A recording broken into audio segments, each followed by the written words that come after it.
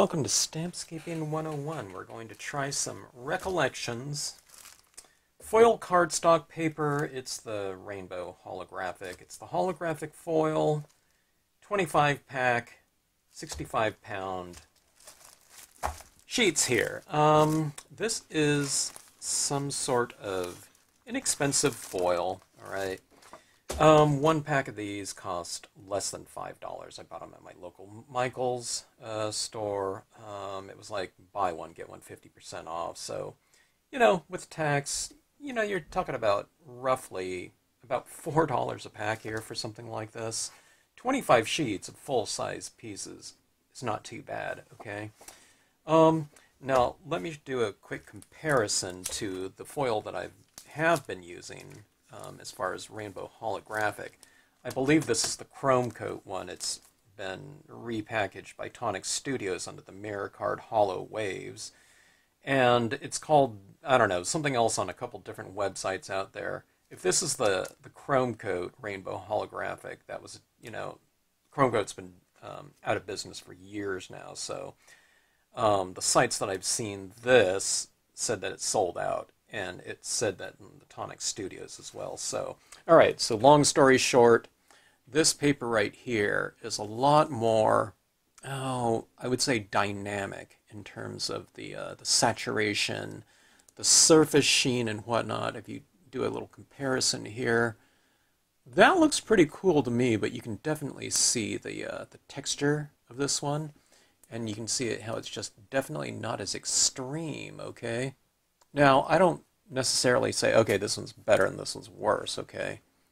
I can tell this one's just definitely cheaper, though. But that look, I mean, it looks pretty good for, my purposes. I've been trying to knock down some of the intensity of this one just because the paper can be so incredibly loud, all right? Which I kind of like in the way that I've been using it. So I see myself using this Recollections brand, whatever I don't know who they're repackaging or whatnot, but I don't know. I think this is, I don't know. I think it's pretty cool. It seems more pastel to me, doesn't it? But I mean, equally as cool, in terms of that surface quality. I don't know what thing or tech, they use to make that type of paper, but I think it's really cool. Okay, so my question is, and I don't really have any question about whether or not this will take the ink at this point in time. I believe it will, because I've been practicing on some of the other foil from the same company, brand, or whatever, and it works just fine.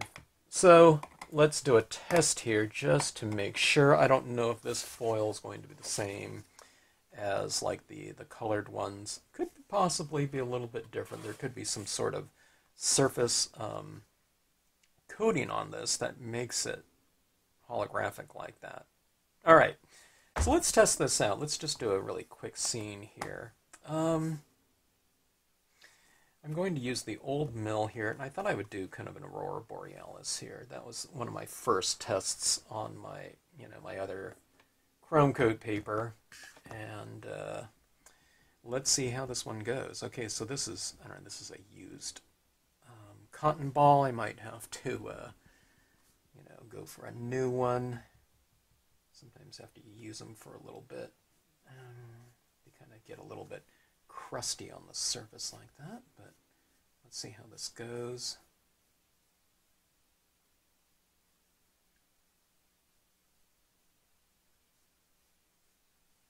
All right, now this foil, I mean, it doesn't seem too much different to me upon first applications here. Too much different than the other foils, or the Chrome Coat one that I've been using lately. I'm not usually doing this sort of degree of kind of streaking like this with pressure. I've been mostly kind of tapping it like so. Okay, so one of the things that I noticed though, on this paper, I believe this, I'm guessing, I don't know. This is just my first test, so I'm just kind of speaking out loud, but I think the surface seems to be more porous, if that's possible. I don't know. Foils, you wouldn't think they're too porous at all, but I think it's a little bit more porous than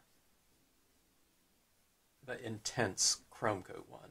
Okay, and it could be that chrome coat one's really super smooth, so there could be kind of a glossy coating over the top of that. This one seems a little bit more. I don't know. It's if there's such a thing as like a matte foil, or closer to matte than glossy, I would. I don't know. This is glossy, but it's just not quite as glossy as the other. Okay, I need to take someone up on their recommendation. They said they used a post-it note underneath there so they can just kind of move that around as opposed to grabbing the card all the time. I thought, oh my god, that's like brilliant. It's not something I wouldn't have thought about before. Anyways, I don't have any post-it notes right here, but every time I kind of touch the edge to kind of spin it, I remove ink, with my fingers here. But see, when I add that ink there, it's pretty sticky. It doesn't move around as easy as I would have thought. Maybe it's because I just don't have it built up here yet. Okay, so adding this in. They call this those kind of hanging curtains in the Northern Lights. Curtains, So I'm going to try to apply some of this ink in here and kind of streak the curtains up into the area. I'm kind of developing a little bit by kind of retaining some areas in here that are just straight card surface. Okay. But I'll try to also do a little bit of ink removal as well. I don't know how much it'll remove. I'm using the quick drying Brilliance inks, and on that other surface, they don't, like I said, they don't dry so fast, so you're really able to manipulate them. I guess I'm going to be able to manipulate them on here too, but like I said, if I just touch my finger down there, I'm removing ink, so I guess that bodes well for the removal.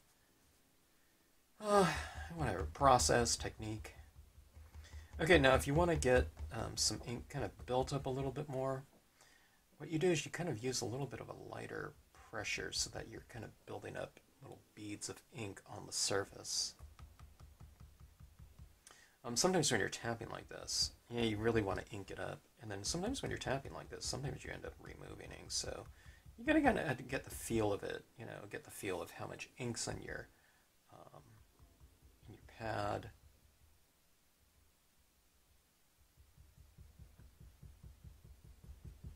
How much ink to kind of tap on there.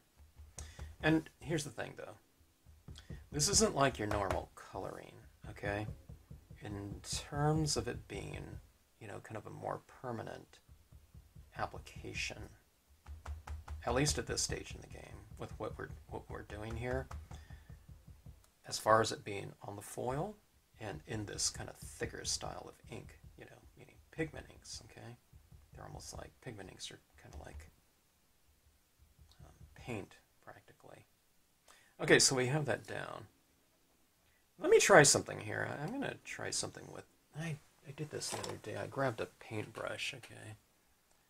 And let's see here. I'm going to write a line here so I don't go below this when I'm doing this video, so I don't work off screen here, but let me try to kind of streak up some lines into this, kind of these curtains.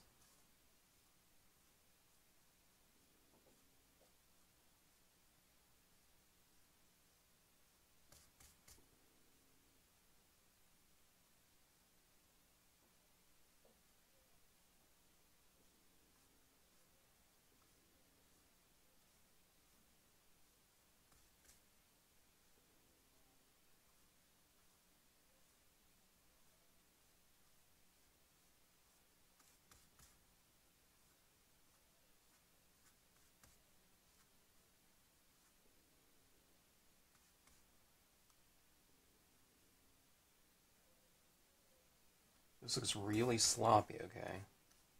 And I don't like it, But it's not the end of the process. It's all kind of part of the process here.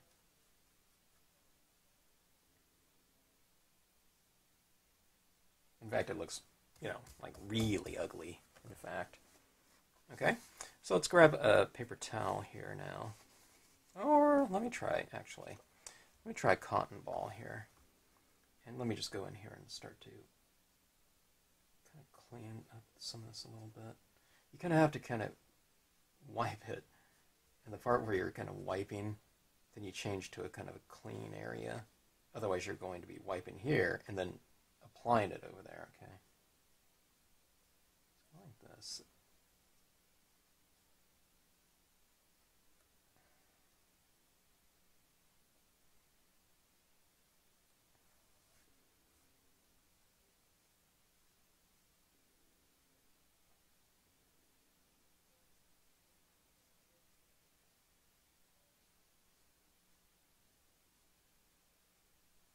Alright, so we have this right here. It's kind of looking a little curtainy, right?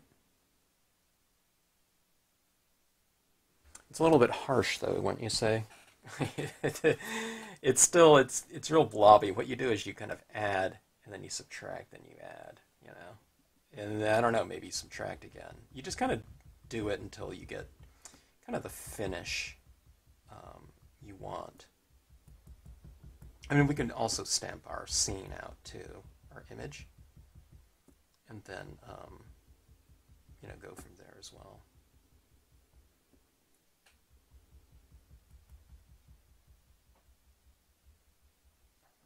Okay.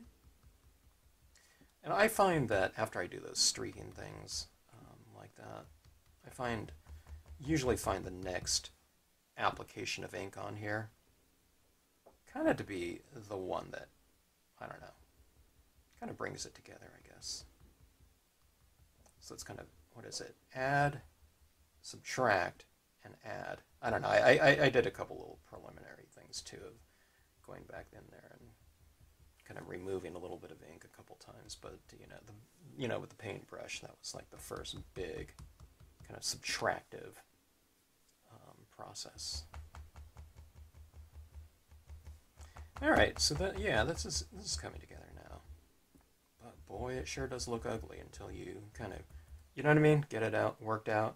I mean, if you don't get it here either, just go back in and oops. Just keep working it. See this right here? I'm kind of muting some of those things. There's my fingerprints right here. I need that post-it note. Post-it note is kind of, you put it on this side and where it's sticking out there so you don't have to grab your paper. Is that smart? Whoever mentioned that to me to do that, thank you. Always appreciate advice.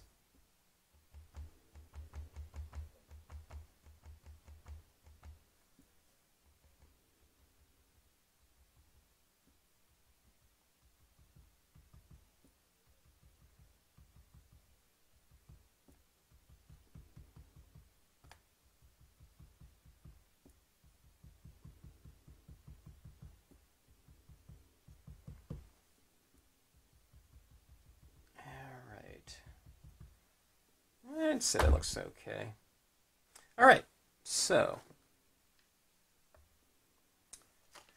yeah, I need my. Here we go. This is what I'm looking for. I need my ink. Oh, here's a used post-it note I can use. This is what I'm talking about. You go like this, right? And now you can just kind of move this around accordingly. Technology, stamping tech, right? Okay, here. I'm going to take this Brilliance pet. Here's what I'm finding I really need to do once in a while. You need to kind of scrape. Well, I don't have it too much. Yeah. I thought I might have had some cotton ball. I don't know, fibers on there. I think there's a bunch in my white. In my white one, though. All right.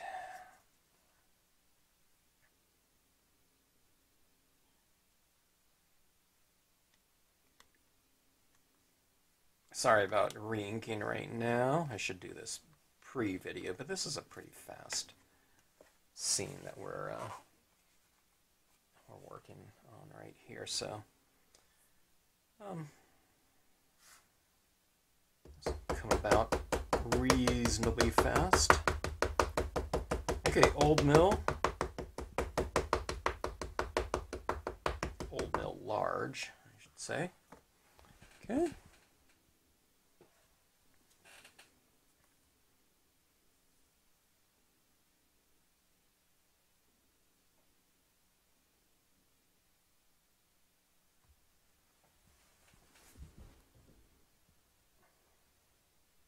I didn't heat set. Maybe I should have. I don't know. I don't know if I really need to. I could just heat set it after all this. You know, if I choose to do some other types of effects on here that would require me to heat set. If it doesn't require me to heat set, I would probably just let it air dry. And on this paper, I'd imagine it would air dry pretty well overnight. As far as the Brilliance inks go, okay, remember the Brilliance inks are kind of designed to dry on less than porous surfaces, such as, you know, like matte papers or something like that. Okay.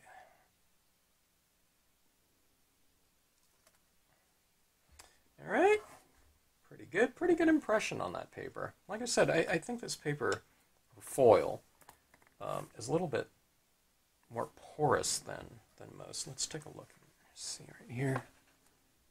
Okay. Yeah.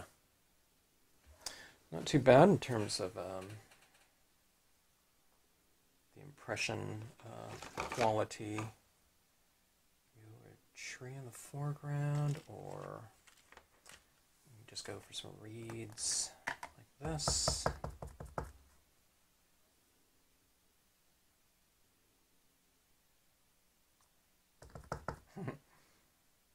Where I'm stamping into the wet ink, it does that removal kind of process. It kind of removes ink as opposed to transferring it. I don't know, it kind of adds and subtracts in the same impression, actually. So yeah, it has a pretty good look to that. So, okay, let's see. So there are those reeds in there. I'm stamping wet into wet, right? Because we have that black in the background. So it kind of removes a little bit. So I think that's a good look. You get the positive and negative, you know, off of there. It would have been okay to add a little white in here just so that's not right on the mill, but I think that looks fine though. Okay, so that is that. Let's hit it with some bleed-proof white. This in here I think would look pretty cool if, you know, if we added a little bit more ink up there, or if it was like a slimline card, you know, went up here and make this all dark and then do a reverse quote stamp, you know, impression into it. I think that would look really cool. Maybe some kind of statement on color or something like that, that type of quote. Okay, so let's just give it a little bit of extra texture. I think the paper looks pretty good, you know. And I don't know, you really can't beat the price, okay? That's 25 sheets for like $4, okay? 25 sheets is 100 of this size card. So 100 quarter-size panel, you know, quarter sheet, you know, standard card size sheets for $4. That's like, as, I don't know, the same price as some, like, just card stocks, you know.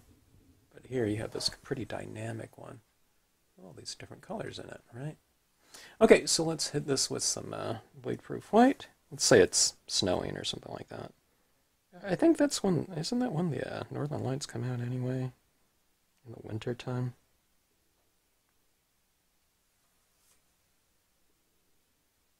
Alright, I need more paint on here. I have a new video out on how to splatter paint. I didn't think I would have to do that, but, you know, there's plenty of variation that you can have on this paint. It can be pretty thick or it can be thinner, you know. But you don't want it like too thick otherwise. And in your brush, you know, I mean that matters to a degree.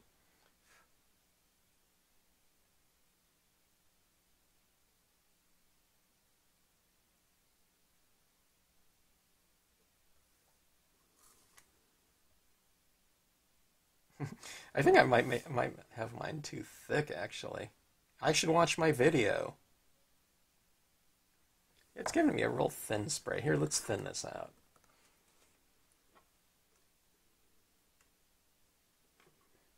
You want it like a cheap syrup or something like that, or like a like you've thinned out a little Elmer's glue or something like that.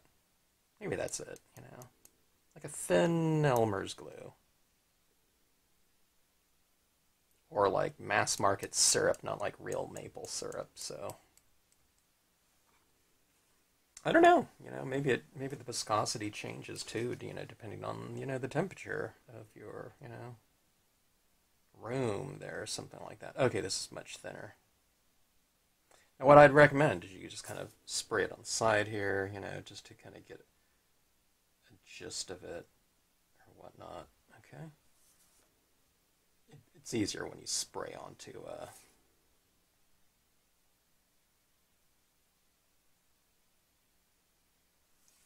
like a dark piece of paper so you can see. I'm getting like a fine mist. Huh, that's interesting. No matter what. Huh. Maybe my toothbrush changed. I don't know. Okay, so, anyways, it's a pretty uniform mist around here. Let me show you that up close. Alright. That's not a piece of it. It's like a piece of like dried paint there. There we go. That's kind of distracting, no matter even that small little detail. Right? You can see it down here. See that texture? Look at that color though. It's not too bad, huh? For that paper. The thing that this paper's really great for. And this is what I think about all media. Okay. When this paper is, I mean, that's readily available. When something is at like Michael's and it's relatively cheap, I mean, that's good for all of us, right? I don't want to use like media that's like so kind of specialized. I'm using the Brilliance pads here, but you can use other types of pads. As long as all heat's set on here, so I don't know, like maybe like a VersaFine or something like that might work. Stays on, whatnot. Most people, have stays on inks.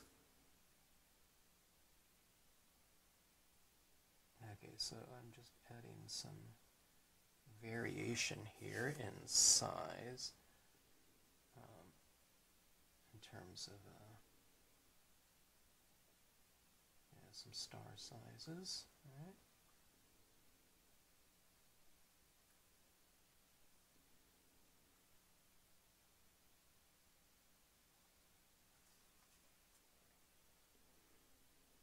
And if this is snow, what you do is you just kind of draw these little balls, falling little snowballs in front of your objects too.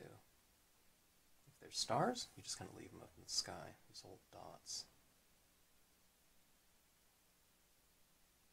You can make some of these dots a little bit larger too, because we have such a busy background. Okay, so I mean, you be the judge of it. This could be done, I think, really, for an interesting look on something like silver paper. Because I think this composition looks pretty good, just, when it's reflecting nothing but silver back to me, like from the angle that I'm looking at it right now, it's just silver. But then, you get that different type of glow like that. So let me see if I can show you just silver. I'm trying to get, some angles there's, it's kind of minimal color, but that's not too bad, huh? See, it doesn't it? It seems like a little bit more pastel-ish to me. The colors aren't as hot as, let's see, this one right here. You can see that. That's like extreme. This one's a little bit more, I don't know. It's more chill. It's more kind of mellow, Now, had we not had that other paper, then this would be like, oh my God, that's so explosive, right? So it's kind of all relative, but you get all the colors of the rainbow in there, so you still have that kind of spirit of, a lot of variation in here.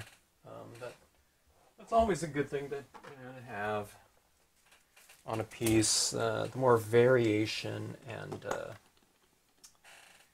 I don't know, range in hue, intensity, all that fun stuff. It just potentially increases the overall richness of a given surface, okay? All right, here's some little bit of glue.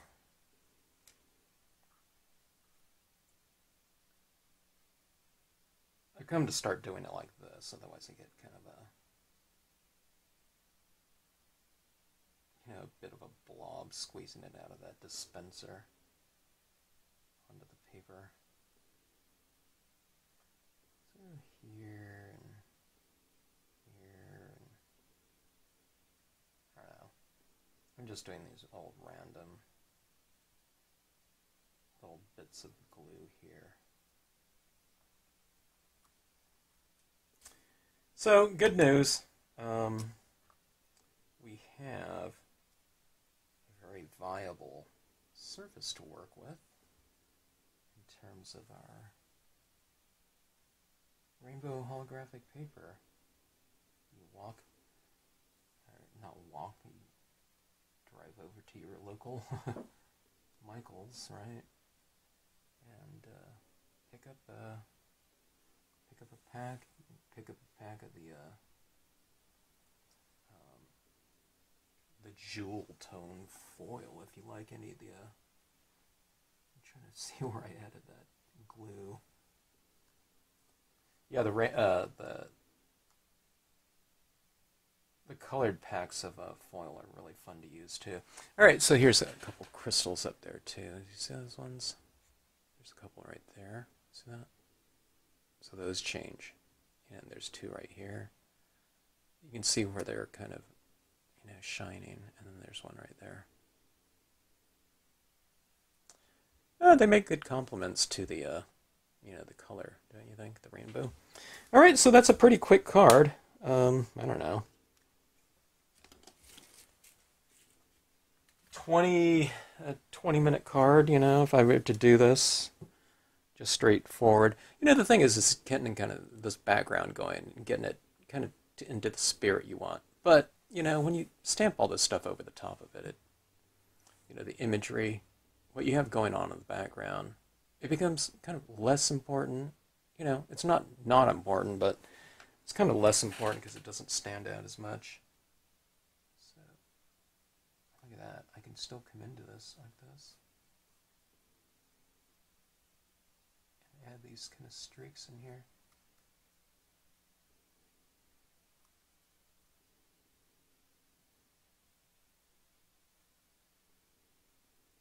That's kind of nice, actually. That's kind of fun.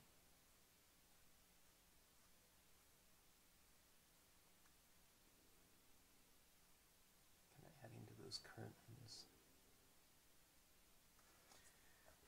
Like that. And if you don't like it, you can just go back over it and, go back in there again. That one looks a little bit harsh out there on its own, doesn't it? Let's go like this right next to it.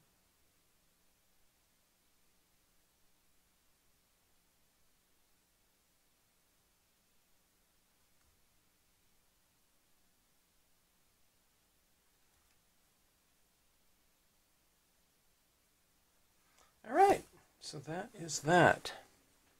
And we can heat set this or just let it dry on its own. I'm just going to let it air dry, and it should be dry in about a day or so. But if you need to get it out in a hurry, just heat set it. Kind of try not to target it in any one area for too long. Kind of do it overall, I think. And I think it comes out a little bit better. Okay, so anyways, hope you enjoyed the scene. Thanks for watching. If you like these videos, please hit the like button. Like, share, and subscribe. Or if you want to get some instant notifications of when I post a new video, just hit that little bell icon next to the subscribe button. Okay, we'll see you on the next video.